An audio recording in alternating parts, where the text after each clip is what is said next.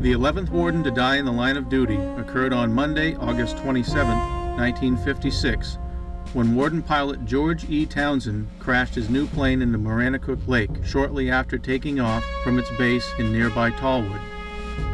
He and his passenger, biologist Nathan W. Fellows, Jr., both died in the crash.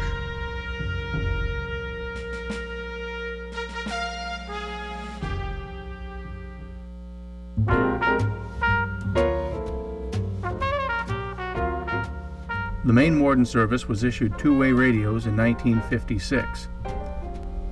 Half the Warden Service was issued state-owned vehicles.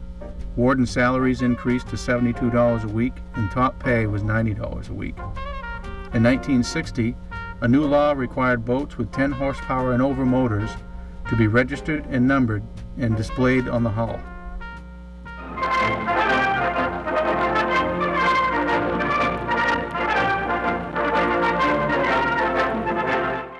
Conservation agency thrives on the goodwill of the public. To create and foster that goodwill is the duty of every representative of the Fish and Game Department. Without cooperation of farmers, landowners, and sportsmen, a warden would be strictly on his own. Prior to the night hunting season, gather your equipment and make preparations.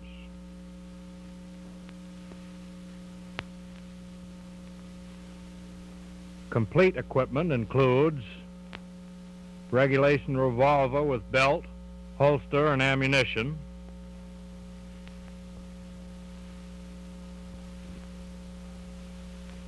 flashlight with a traffic type head,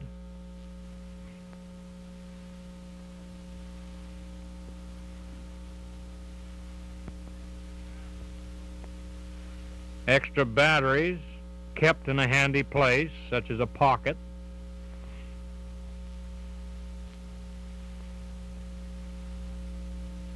regulation red and black jacket,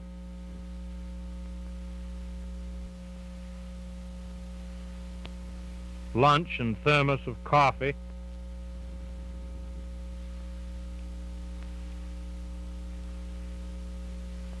walkie-talkie,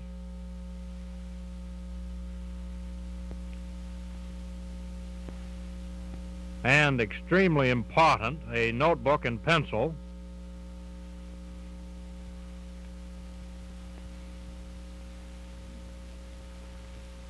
and a sleeping bag.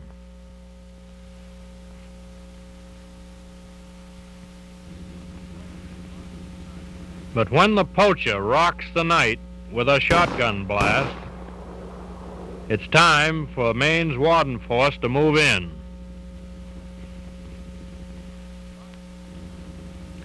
If the driver maneuvers a car as if to evade you, give chase.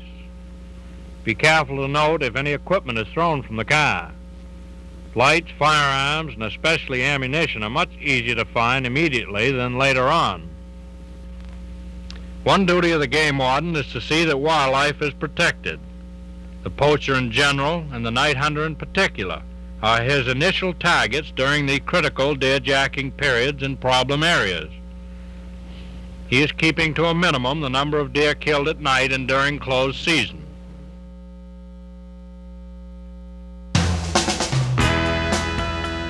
The illuminating law came into effect in 1961 and reduced night hunting by 66%. That same year, the lie detector tests were demonstrated to warden school candidates. The following year, 7 new snowmobiles were purchased for law enforcement.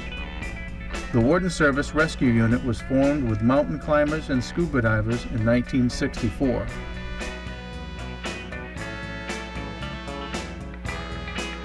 That same year, a new department patch was made called the Spears Patch. Game wardens had a rocker put under the patch.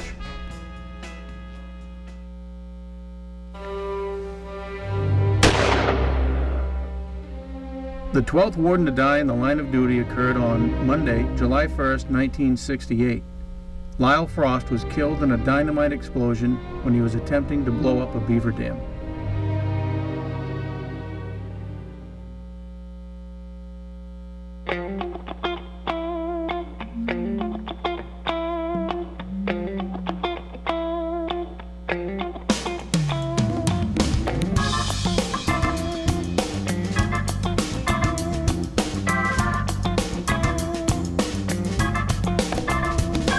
In 1968, new uniforms were issued, Stetsons and Ridgeway caps were included. One more division was added to make 11. District warden positions increased from 99 to 104, totaling 125 field positions. In 1972, warden service obtains Army surplus helicopters.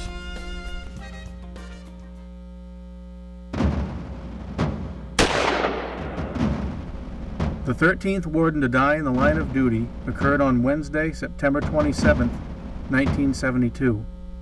Warden pilot Richard Varney crashed his helicopter into Maranacook Lake in Winthrop. He had just taken off from the lake base when the helicopter experienced a malfunction and crashed into the lake. He was able to exit the plane but drowned before rescuers could make it to his location. This is Charlie Allen, calling from Pepper Hill, Florida, where we make our home today. I'd just like to say thanks again, and, let's all look forward to, another 30 years of fine service from game wardens. We thank you for the opportunity, and I feel very honored. Most of all, I guess I just so honored and thankful that I was a part of warden service for 23 years. I left the warden service in real good hands. Russ Dyer came along after I did, and I'd like to congratulate the Maine Warden Service and more especially thank the guys that I worked with and retirees, and of course a lot of them aren't going to be around to hear that because they've gone somewhere else, but I really feel privileged to be part of this 130 years.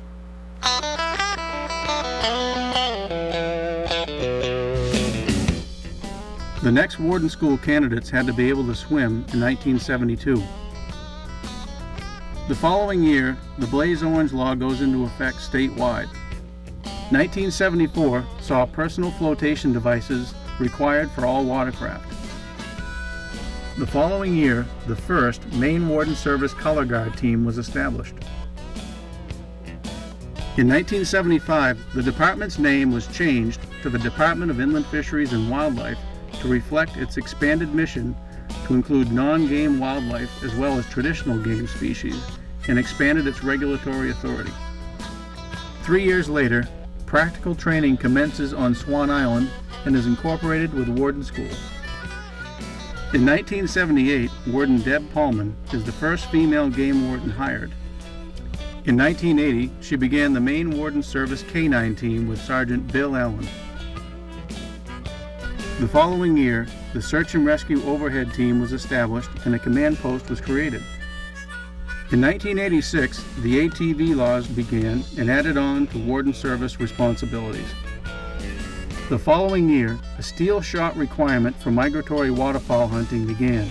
This started in the southern half of the state only. The way wardens operate today is a lot different than we used to operate. I'm not saying it's not as good or it was better then, but it is different. I retired in 1981, which was the 100th anniversary of Maine Warden Service, and I'd like to congratulate Warden Service on their 130th anniversary. My name is John Mash. This is the Bog Hill Tree Farm in West Gardner, Maine, where many wardens have visited over the years. I'm looking at a cup that says 1880, 1980, the 100th anniversary of Warden Service. And you're asking me to talk about the 130th. Well, my question is, where's the last 30 years gone? Warden Service certainly has a proud heritage. It is recognized across the nation. It is probably one of the very best conservation law enforcement agencies. Warden Service has done a very good job in changing with the times. But Warden Service has kind of changed as things have gone along. I think that they're doing a good job today, and there's every indication that they'll continue to do so.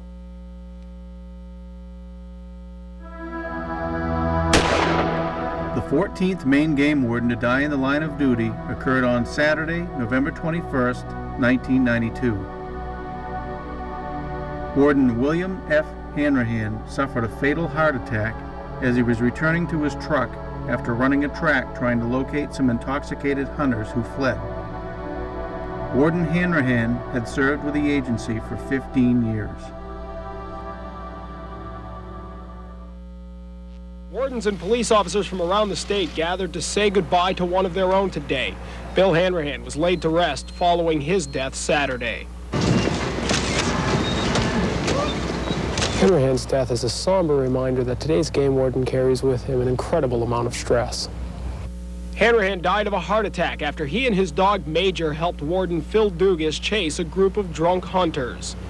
There's danger. We don't particularly think about it, but obviously the stress, the physical exertion, the anxiety that goes into this type of thing comes into play. The Maine Warden Service says Hanrahan is the first warden to die in the line of duty in 20 years.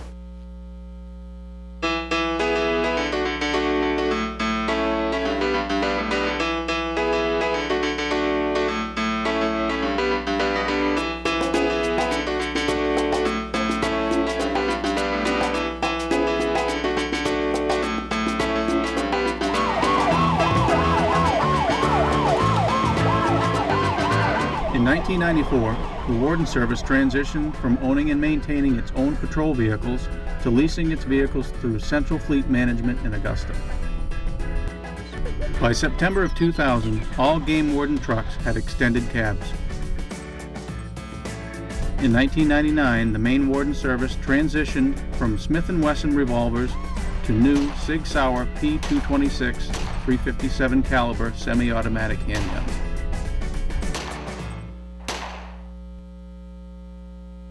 Good afternoon, I'm Bill Vernon.